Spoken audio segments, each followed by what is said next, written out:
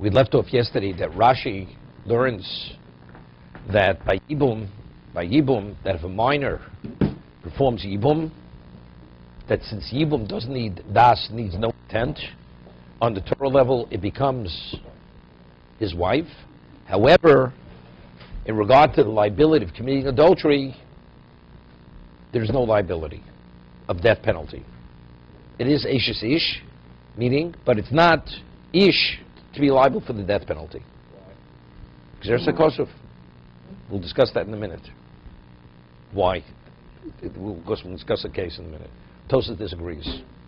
When the Torah says Eishes Ish v'lo Eishes Koden, because you would think that since if he commits adultery with another woman, as a minor who's 10 years old, it's considered active adultery, that would be sufficient to create marriage. Eishes Ish v'lo Eishes Koden, no, it's nothing. So Tosas holds it's nothing. Nothing whatsoever. It does take effect at any level. No, it's not a valid Yibum. No. But how do I know it's not a valid Yibum? Because Torah says Eishes Ish v'lo Eishes Koton. I would have thought maybe there is an Eishes Koton, because you see that a child who's 9 years old who cohabits with a married woman. She has liability, right? So I think so. Where you need no das is by Yibum. Maybe it should be a valid Yibum. Eishes Ish, there's no such thing as Eishes Koton. It doesn't exist. It's nothing. Tosas says it's nothing. Rashi says no. It is something, but because it's the wife of a minor, for committing adultery with a wife of a minor, there's no liability death penalty. Why? Gzer Sakosov. Right? That's what the Torah is telling us. Despite the fact that his act is an act of cohabitation, and you need no das, you need no intent by Yibum, means nothing. The woman is still bound. But the woman remains is bound for Yibum. As if Yibum has been fulfilled. It has not been fulfilled. Nothing has happened. Nothing has happened whatsoever. Nothing has happened. That's Tosas. But he said that the Eishes Ish, he said there is an influence to that statement. It includes this, but it excludes. So the question, what is the exclusion? According to Tosas, what does it exclude? That's what I'm saying. According to Rashi, it minimizes the liability. Even though she's a married woman, but it does not have the liability of the wife of an adult, which is the death penalty. Okay? Tosas says no. I would have thought it's considered a wife. Why? Because I see his act of cohabitation as an act. And in this context, you need no intent, because he even doesn't need intent. Torah says no. Eishes v'lo Eishes Koton, because there is no Eishes Koton. There's no such thing as the wife of a minor. How does he prove it? Because the Gemara says in Yevomis that he only inherits her on a rabbinic level, and if he's a Kohen, she's not permitted to eat Truma. Right? She's not permitted to eat Truma. So Torah says, you see clearly, it's not valid. Why is she bound to the minor? Rabbinical. The reason why the other brothers cannot. We're saying that this Koton performed the act of Yibum with a woman. He's a Kohen, this boy. Correct. She's not allowed to eat Truma. Correct. That's so Tosas says. Why? Because it's nothing. Nobody agrees. Nobody disagrees with that. That's the Gemara. That's Tosas' difficulty with Rashi. Right? But if it's his wife, why shouldn't she eat Truma? And what is the inheritor? If she dies, he should inherit it. It's his wife. So evidently the answer is because it's all rabbinical. Right? It's all rabbinical. That's Tosas. And it's a Gemara, it's rabbinical. If she ate Truma, she would be violating the eating of Truma. Correct. That's Tosas. So we'll see how to answer Rashi. But we have an argument. So when it says Eishes v'lo Eishes Koton, is only minimizing the liability, or is it no? The Torah tells me it's nothing. There's no such thing as the wife of a Koton. So now there's a Shayla Halacha. According to Rashi, what happens now? He performs Yibum when he's a Koton, so she's his wife. Now he becomes an adult. Okay, now she commits adultery. What is the liability? Interesting Shayla. It's Machlok Shushonim. We'll see. If they're married. No. According to Rashi, according to us, it's understood. It's nothing. And they're married. If it's that simple, I wouldn't bring it up. Okay, we'll discuss it. She She's nothing. She's a single woman. She's. She didn't get a chalitza. But a woman doesn't get chalitza. It's not considered adultery. No, but it's something. It's a Torah violation. Torah violation. It's a lav. It's a lo saseh. It's a lo saseh. So everyone will agree at least. Minimally that she's definitely she's not. Okay. But the question is here, she, according to Rashi, that she is the wife, she was the wife of the Koton, now he becomes an adult. So it's Eishes Ish Leishes Koton. Well, now he's not a Koton. So today maybe she should be classified as Eishes Ish. Today she's the wife of an adult. So if that's the case, definitely she should be liable. If you perform another act? No other act. If he performed another act, there's no question. No, he didn't cohabit with her when he became an adult. The only act he did was when he was a minor. Now he becomes an adult. So do we say, Eishes Leishes, this woman today, you say, who? She's the wife of who? He's an adult today? Definitely. Right? She have liability, death penalty, like any act of adultery. Or do we say, no? Some Rishonim explain that, why Eishes Ish lo Eishes Koton? Why? Because the effect of a Koton's action doesn't bring about a full status of marriage. She's not a full, it's like, give you an example, it's not the same. We have Erison, we have Nesuin. Erison, she's married. But let's talk about Naira Morosa. A girl is 12 years old, and she's a virgin, she commits adultery. What's the liability? Skila. If there's full marriage, same woman, it's chenek, not a basko. Chenek is a lesser liability, but it's different. Why? So we differentiate between not partially married, even though she's married, and fully married. So the Rishonim learned that a minor cannot marry a woman that the effect of his act caused to be fully his wife. So it's not a full ishus. So because that's what Torah says, Eishes Ish v'lo Eishes Koton. Because a Koton cannot bring about the marriage to the extent that an adult can bring about. Okay? His act is minimized. She's a wife, so if that's the case, even though he becomes an adult today, she's still Eishes Koton. Because we're talking about not who she's married to, but who did the initial act of Yibum. So this itself is a machlok Rishonim. It's a machlokus, it's an argument.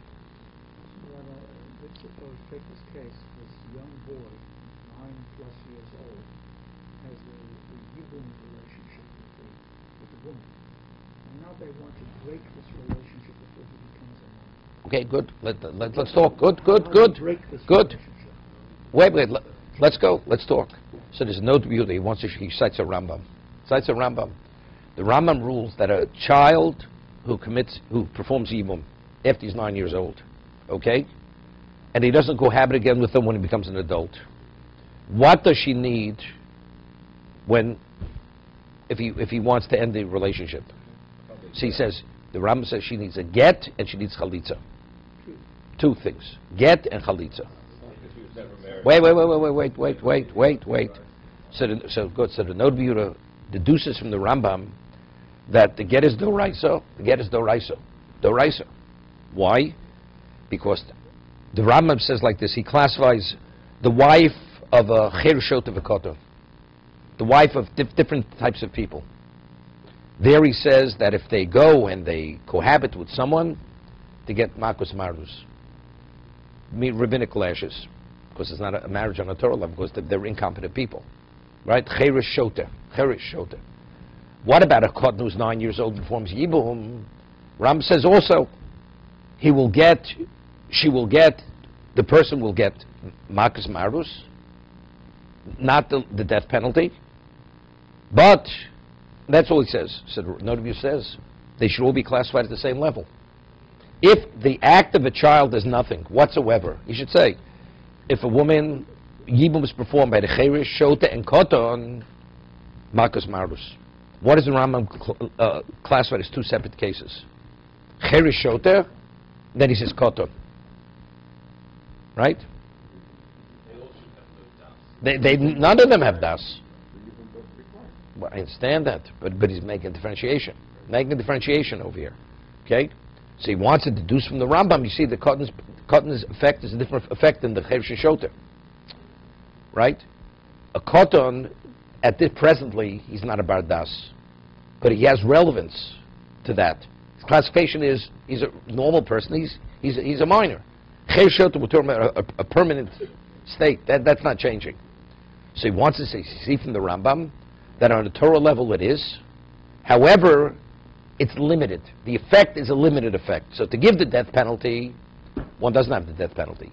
So if it's limited, so if Lawi wants to divorce her when she's an adult, well, he doesn't do another act of cohabitation with her. So get she needs, because to sever whatever that limited effect was. But yet, since it wasn't a full effect, you still need the chalitza to what? Because she didn't become his full wife. So you need the chalitza to terminate the connection to the past husband. The chalitza is also doraisa. Doraisa. So both are doraisa. Right. The get is doraisa, and the chalitza is doraisa. Right, right. But this is what he deduces from the Rambam. So what if one of his brothers has relations with her after the minor had relations with her? No, it's too late. Wait. It's his wife. It's the minor's wife. There's no liability of adultery. But why doesn't he take? Because that's full marriage. That's a full. What's full marriage? If another brother- You can't have full marriage. No, you can't have full marriage because he already. She's married to the minor. She's the minor's wife. But the flip side of it is there. If the other brothers, do they have to seek the food anymore or not? No, Once the no. minor's done, No. go back. They have no. It's gone. They're out of the picture. Right. Why would she need chalitza? No, because it's part of it. Because it wasn't fully taken over. No, but if the reason, why does a woman need chalitza? Wait. She needs chalitza in order to free the other brothers and herself. Why is there a bond? Why is she bound to the brothers? Because the first husband's his effect to her wasn't terminated.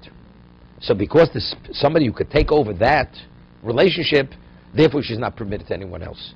So let's say that the relationship is taken over 95% by a minor is able to take over 95% of that, but 5% of what the brother had brought about hasn't been attended to.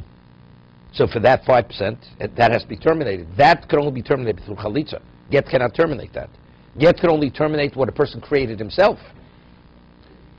So to the effect that he was miyabing the cotton, so therefore that he has to give a get. For the 5% which was not covered because he was a minor, that you need chalitza. So let's go down this path. So let's suppose that this woman got a get, but she didn't get chalitza. Could the other brother perform? No.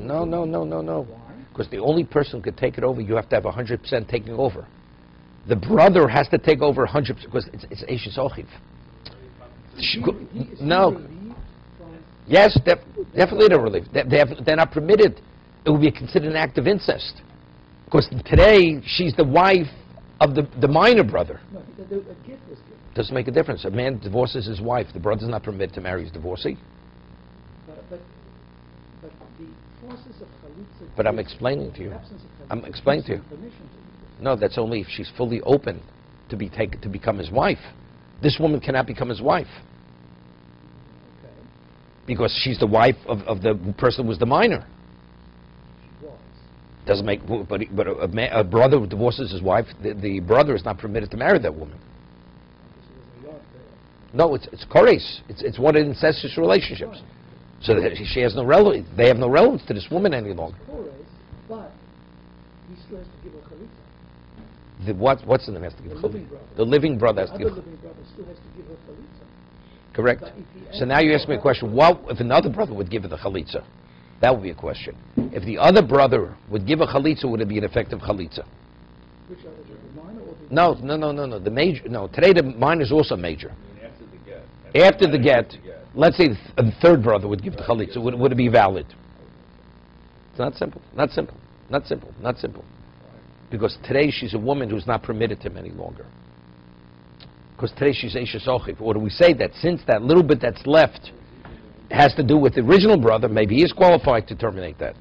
Not sure. And what if this boy wants to sever the marriage when he's still minor? Can that be done? Minor can't give a get. The yibum- Neither. It's 9 years of Neither. You being can't do minor. either. A minor can't give a get and a minor can't give chalitza. All right, so they're stuck. Until he becomes an adult. Age of their stuff. Exactly. There's no way out. Right. So that's the question. So the question is, do we say Eishes Ish lo Eishes Koton, that because his effect is limited, or no, his effect is a full effect, except his Exersa Kosov, that you're not liable if you commit adultery with the wife of a minor. So now that he's no longer a minor, so now it's a regular adultery, she's Eishes Ish. So that itself is a question, how to understand this position. But according to Tosfos, wouldn't even get involved in this, right? It's nothing, it's meaningless. No, you need to get rabbinically. Rabbinically you need to get. Rabbinically you need to get according to Tosfos. Because it looks, since in regard to adultery elsewhere, we value the act, so you would say this is an act of Yibum, right? It's only appearance. And how do you know that the Rambam was the 1 second. So now the question is, how do we learn the Machlokes, Rashi and Tosfos? Good, the Gemara is based on the Gemara, but in the concept. Rashi says if Yibum doesn't need Das, so why and the act of the minor is an act of cohabitation, why isn't the Yibum a Yibum? She should be his wife, right? Tosfos says no, it's not. So what exactly is the Machlokes? So I just began speaking about this yesterday. Steipler explains it this way, that the question is, although this particular act doesn't need intent, but the fact is, it's only a person who has intent, he's qualified to marry a woman. Although in this, when the Torah says Eishes Ish lo Eishes Koton, means a wife can only be taken by the person who's classified as a bar das. No. I understand that. So because he's not classified as bar das, he has no relevance to marriage. Not because, if you say the reason why is because marriage needs das, say here you don't need intent. So if you don't need intent, so she can become his wife. Tosfos says no. The only person who could marry is a bar das, is a person of intent. So although in this particular situation one doesn't need intent, but he's not classified as a person of intent. So if that's the case, he has no relevance to bring about marriage. That's the Machlokes Rashi and Tosfos. What exactly is the Torah saying? When it says Eishes Ish v'lo Eishes Koton, is it saying that it's only limiting the liability because you don't need das? Or is Torah saying no, that since he's not a bar das, he has no relevance to marriage. Therefore the marriage is nothing. That's the argument in Rashi and Tosfos. How to understand the Gzer Sakosov. So mitzvah of Yibum has been performed, but there's no marriage. No, it's not. It's not marriage. It hasn't been performed. No, the mitzvah of Yibum is that the widow should become the wife of the surviving brother. She should become the wife. The wife of the surviving brother. The only way But I mean, let me go back to what happened with Yehuda. It wasn't real Yibum. He was a father-in-law. Well, It's a semblance. semblance. But there, it was basically the act of Yibum had occurred. That is, that she carried the seed of the relative of the Right. deceased husband. But factually, But there was no marriage then. I mean, when the act took place. pre-Sinai, what is marriage? Oh, I understand. Marriage is when you plan to be together as husband and wife. So, okay, Judah was just a sexual act. Turned out to be what his daughter-in-law. So in this case, of the custom to perform the evil, which doesn't mean anything. If there's another brother, the couple, he has his choice now. Rabbinically, he's not. We see the woman as the wife of the cotton, rabbinically. Okay, so the brothers can't do anything. Correct. But They have to wait till the custom. no, the brothers are not bound to her. The brothers can do whatever they want. No, I'm saying they. She's the one who has the problem. The brothers have. So good. So she has to wait till he becomes an adult, and then either he does another act of cohabitation, or he gives a chalitza, one or the other. The brothers are out of the picture. Yeah. Brothers I just want to mention, but how does Rashi answer Tosfos? So they cite, there's a Ramban on that Gemara that the Ramban says, on a Torah level, it's his full wife. He inherits her, everything else, and she's permitted to eat truma. But because he's a minor, and under normal circumstances a minor, his action has no value, Therefore, rabbinically, they minimize the effect. On a Torah level, it's full. It's a full marriage. For what purpose? He performed Yibum. No, why did they minimize? Because on the normal circumstances, a minor's action is nothing. Because it could be confused. Because people would view her Yeah. as No, it's if a minor normally cohabits with a woman in marriage, what is it? It's nothing, right? So here we find that there's something. So people have to understand the difference between Yibum and not Yibum. So you know what we say? On a Torah level, we say it's not considered a marriage. But the concern is that Rabbinically, if it's the rabbinic. woman didn't have Yibum and they would have suspicions about her. Is that a concern that they... No. On the no, is an act of a minor something anywhere else? No. Nothing. Okay? Also, we would think that in a marriage Right. So therefore they minimized it. But on a Torah level, she's Eshes Ish. She's Eshes Koton. So the Ramban would say that Chalitza, if they want to break it, is a rabbinic enactment too. Well, that is a question. For the Ramban. No, that's because even the question in Rashi, when he says she's his wife on a Torah level, is it a full wife, or is it a partial wife? That's not clear from the Ramban. From the Ramban, that's not clear. The Ramban is saying it's a Torah marriage. To what degree? So when the Torah says v'lo eshes koton, does it mean to say it's a full marriage except there's no liability because she's the wife of a koton? Or do we say no? The reason why there's no liability because the effect of the koton on a Torah level has limitation. But according No, that's an argument. We don't know. In Rashi, it could go either way. It's not clear from Rashi. But according to the Ramban, the way that I understood it, there's no indication that there's a limited marriage, and she's allowed to eat truma. From Rashi, there's no limit. And she's allowed to inherit.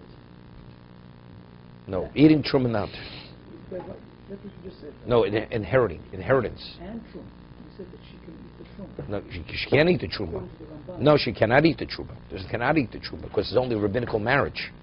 That's why she cannot eat the truma. No. On a Torah level, Middle she can eat truma. That's what I'm saying. Middle rights of the Ramban says she can eat truma and she inherits. Correct? Okay. Therefore, you see no indication that there's a deficiency in the marriage whatsoever. It's got all the properties of marriage. Well, good. Maybe for one wife to eat the truma, maybe even to be a partial wife, that's sufficient to eat the truma. She's called Eshes Kohen. Right? Even though the effect wasn't 100%, she's still called Eshes Kohen. Right, but you don't see any limitation On a Torah level? On the Torah level, she's got the same. You don't know. Maybe she would still need chalitza. She would need a get and chalitza on a Torah level if he doesn't have another act of cohabitation when he becomes an adult. That you don't see. You don't see that. What? No. Right.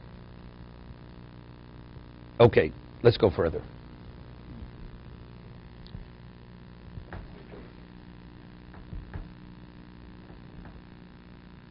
We're holding over here. My Haviyalo. So we had a question: could a father be miyayid the maidservant to a son if he's a minor? A man purchases a maidservant. He's not interested in marrying her. He has a minor son. Could he marry off his son, the maidservant to the son, even as a minor? So if he marries off as a minor, what is the Torah saying? That just as he can marry off his daughter as a minor, he can marry his son. That means the son is in the jurisdiction of the father in regard to marriage. Right? Toshma. So we haven't resolved it yet. Toshma. Omer Aveva, Omer Rav Yanai, and Yud Ela Begodol. Here it says, Yud only has relevance to an adult. Here it's right over here, about halfway down. Omer Rav Yanai, Omer Rav Eva, Omer Rav Yanai, and Yud Ela Begodol, and Yud Ela Midas. Yud only has relevance to an adult, and only when there's intent. So the question is, what is it? I mean, he's saying the same thing, right? But it seems to be two different things. Only if it's an adult, so if adult means not a minor. And it means only with intent, so again, it can't mean the minor. So what are we saying? So Mar says, Tarti? What he's saying, what two things are we speaking about? And Mar says, no, Matam Komer. What he's explaining, he's giving you the reason why it must be an adult. Why must there be an adult and not a minor? Matam Yir El Begodol. Why could you have, why is Yir only have relevance to an adult? Fishen Yir El Midas. Since Yir is only when there's intent, and since the minor cannot have the intent.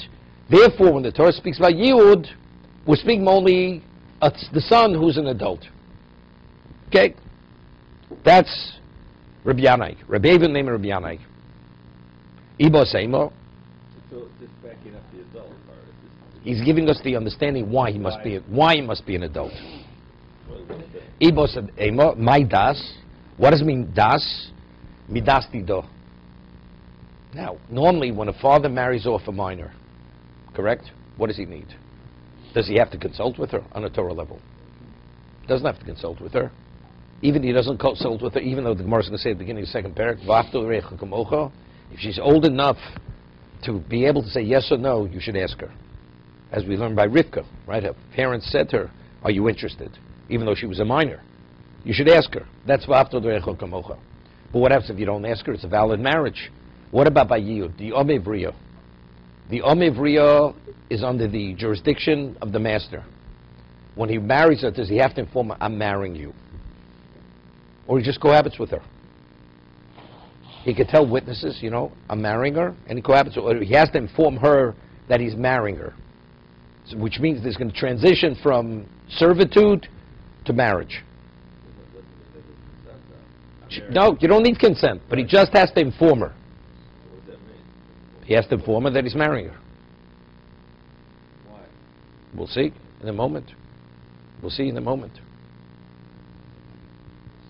That's sort of a offense. Because No, not offense. No. she has to know now. She's a minor. She doesn't know the difference. Meaning, we don't reckon with her in terms of halachic intelligence. It's not because she's agreeable or disagreeable. It has nothing to do with this. The Torah says, because we'll see in a moment, we had an argument before, with what is he marrying the maidservant? With the original money that he received, that he gave, or with the remainder of the servitude?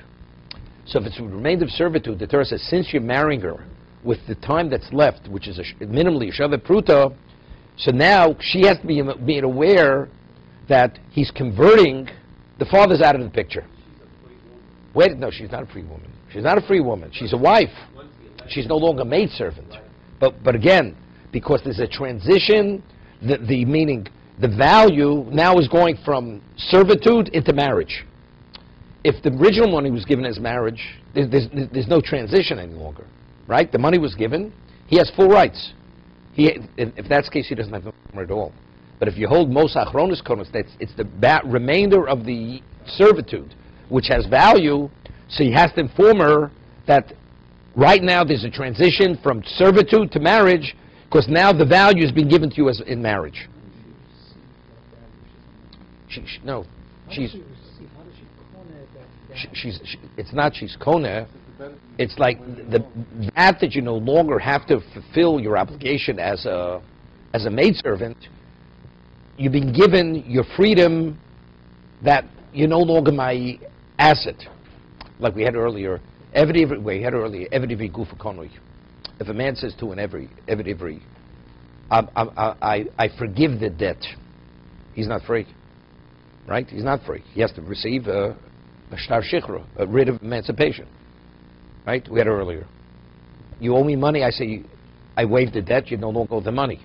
So although he agreed, the Eved Ivri initially to work for, the Torah says, for 6 years, so it's a debt, right?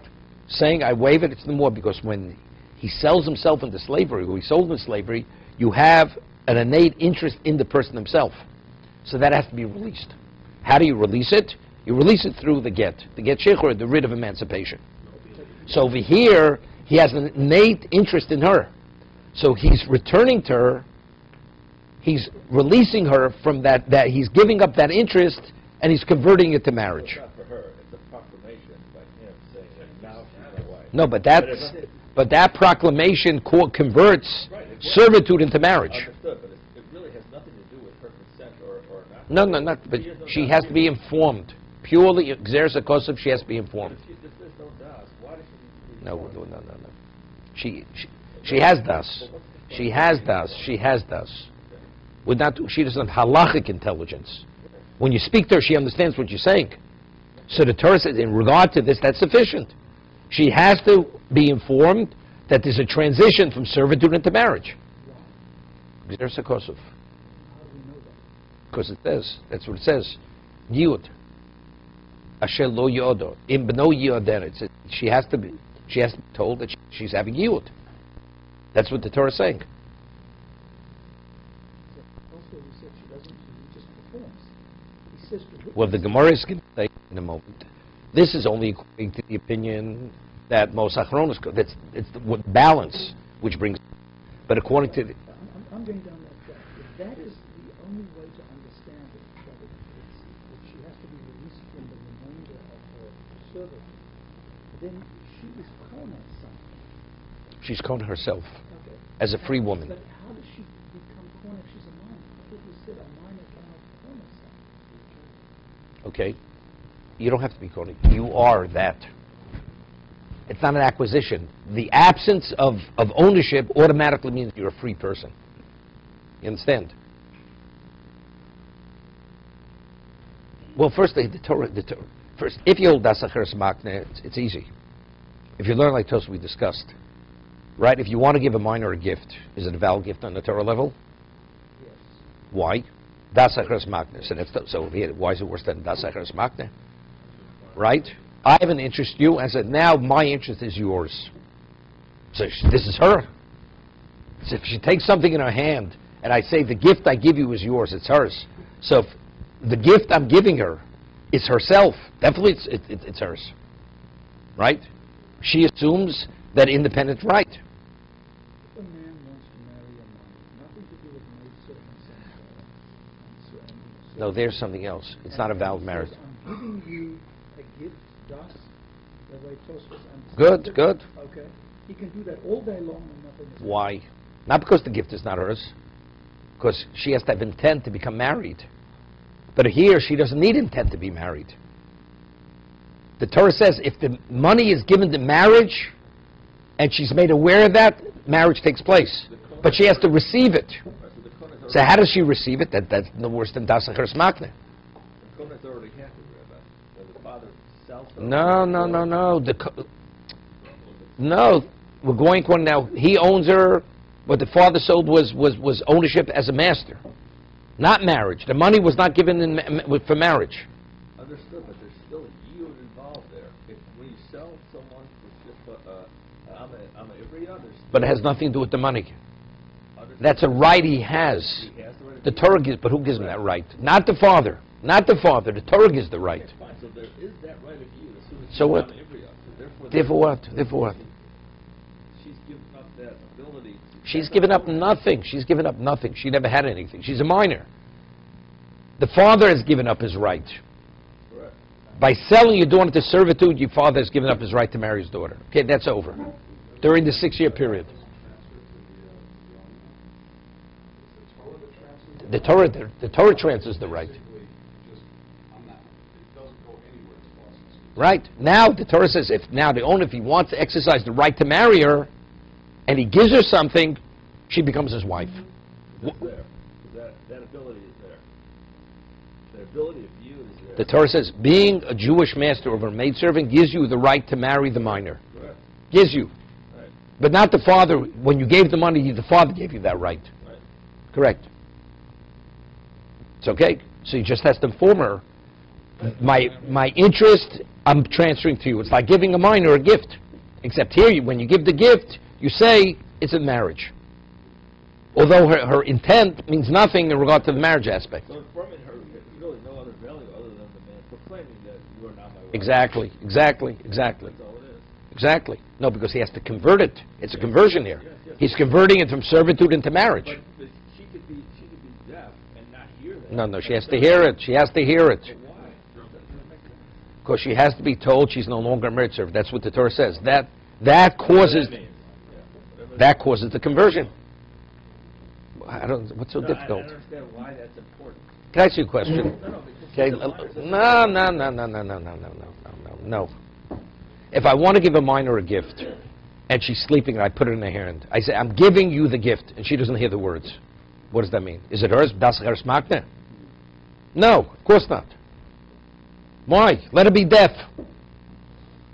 Because there, her halachic intelligence is not necessary. But she has to be aware that she's been given a gift.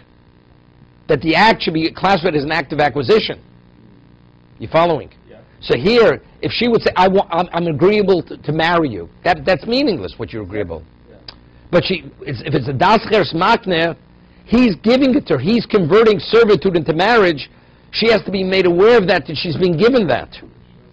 But if she's let's say she's 3 days old, it means nothing. Because the words mean, it's like she's sleeping. But we don't need the halachic das, but you need an awareness. Under normal circumstances, in this context or like elsewhere. Just that you're aware what's happening. The das of it means only that you're being made aware what's happening. Informed. Here das means informed. Normally das means intent. Normally under normal circumstances, das means intent. Here it does not mean intent. It means you're being informed that the transition is taking place from servitude to marriage. Okay? The Tani Abai Breder Bavo Ashelu Yodo. What is Ashelu Yodo? Where he did not marry her? Mlami Shetzorach Liado. Who turned the Amado Bikdusha Yud. I'll leave it. Okay, we'll leave this for next week.